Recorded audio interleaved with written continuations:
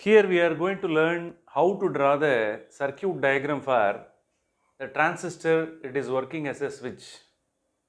Transistor that could be used for various purposes, to construct the circuit of amplifier, to construct the circuit of oscillator. For various purposes transistors can be used. Now we are going to learn how the transistor it works as a switch. Before going to see the function of the transistor works as a switch, first you should know how to draw the circuit diagram. Okay, first the main important key component of the circuit is transistor. The transistor must be drawn in common emitter mode.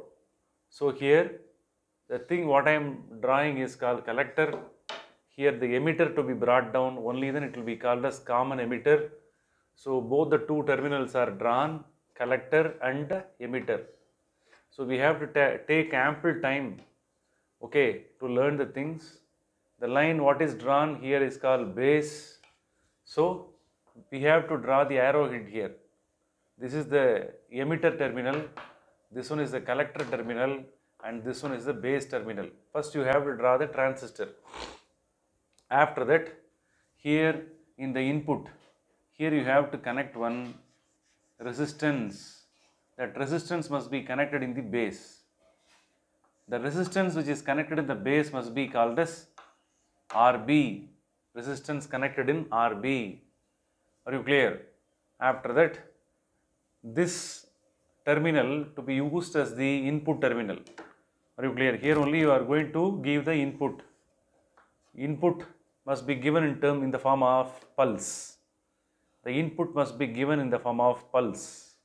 So therefore, draw the circuit in proper form. Here, extend the line here. Across this two terminal, the input must be given in the form of pulse. Are you clear? And then this terminal to be connected with the ground. Are you clear? Ground means negative terminal of the power supply to be connected. And then from the collector, the circuit to be extended and extend the line.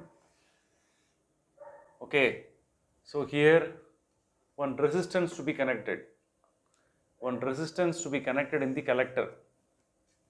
Are you clear? The name of the resistance which is connected in the resistor is called as RC. Resistance connected in the collector is called RC. After that, the power supply. The entire circuit it has to work now. For that power supply must be given. So here the power supply to be connected here across collector and emitter. Are you clear? This is called VCC. The name of the power supply is called as what is this? VCC. Understand this. This terminal to be connected here. Since the negative terminal is connected here, we can call it as earthing. Are you clear? Earthing is nothing but 0 volt. Can you understand? So this terminal must be taken as positive, this terminal is taken as negative. If you give input here, its corresponding output can be taken across these two terminals. Are you clear? Extend the line. These two lines must be extended. After extension, across these two terminals, which one can be taken? Output can be taken. If you give the input, its corresponding output can be taken here. So the corresponding output can be called as VO. Are you clear? With the help of voltmeter across these two terminals, the output can be measured. Since it is output voltage, we can call it as VO. Are you clear? Very simple circuit. The power supply what is connected here is called what is this? VCC. Are you clear? Very simple circuit diagram. This one must be thoroughly learnt. Only then the further working of the transistor as a switch can be learnt. Are you clear? So here the input must be given in the form of pulse. Pulse means, clear, the shape of the pulse. The voltage should be given in the form of pulse. Look at here, this is the voltage that is given in the form of pulse. Are you clear? This is generated in the pulse generated. This is generated in the pulse wave generator. Here there are two states. There is a low state. Whenever any low state is given, that should be taken as 0 volt. Are you clear? Immediately what happens? The voltage, it is switching over to the high state. So whenever the voltage is given like this 5 volt, that is in the high level, this one should be taken as high input. Is it clear? If 0 volt is given, then the input must be taken as low voltage. This one must be taken as low input. This one must be taken as high input. Alternatively, low input, high input, low input, high input. Alternatively, we can supply across these two terminals. Are you clear? There are two states in the input. One is low state and another one is high state. Low input or low voltage can be given, or high input, high voltage can be given. So this kind of pulse wave input must be given across these two terminals. Depends on the input given, you will be getting the output here. So this is a simple circuit, so clear, from which we are going to analyze how the transistor it acts as a switch.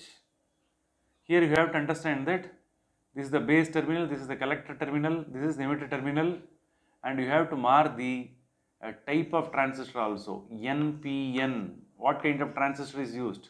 NPN transistor is used. Are you clear? So be thorough with the circuit. Later learning the transistor as a switch will be very easy. Okay. Nearby, I have given the formula to calculate the output voltage. Look at the diagram very keenly. The voltage across plus VCC and minus VCC, that is in between positive and negative terminal of the power supply, is VCC. That is a sum of ICRC plus VCE. What is ICRC? That is a potential drop across RC. What is VCE? Voltage across VCE. That VCE alone is taken as output, V output. Are you clear?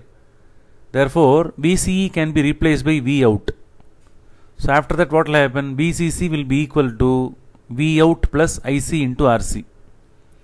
Our aim is to get the output. Therefore, we have to obtain the formula for output voltage. So V output is equal to, output voltage is equal to VCC minus IC into RC. So this is a general formula. With the help of this general formula, we are going to calculate the output voltage in the case of transistor acts as a switch. Okay.